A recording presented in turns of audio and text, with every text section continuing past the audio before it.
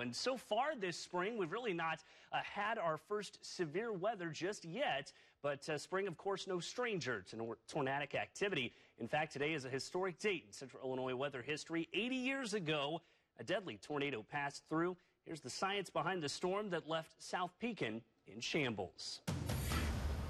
South Pekin. It looks a lot different in 2018 than it did on this date in 1938. That afternoon, the village was partially flattened by a deadly tornado. The damage was so extensive, one newspaper article cited only a handful of houses escaping harm, prompting the Red Cross to help with recovery, as seen in this video.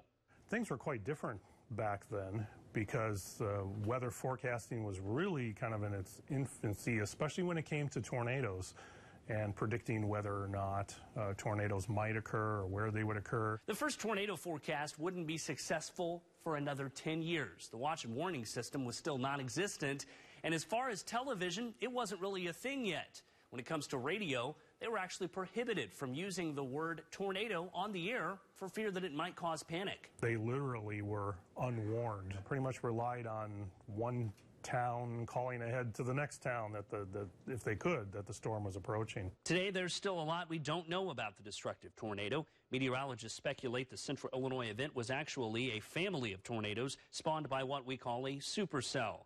That's because so many communities were impacted over such a long track.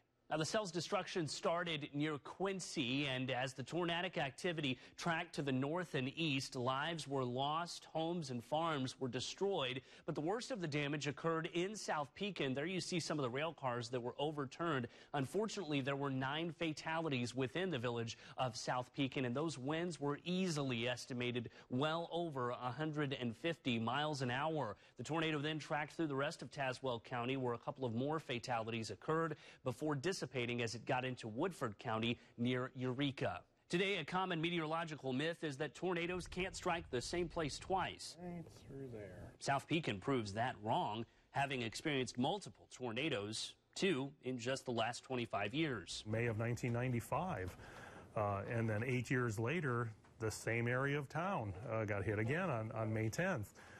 We've had areas outside of Roanoke and Eureka that tornadoes have affected the same farmstead or the same property 2, 3, 4 times.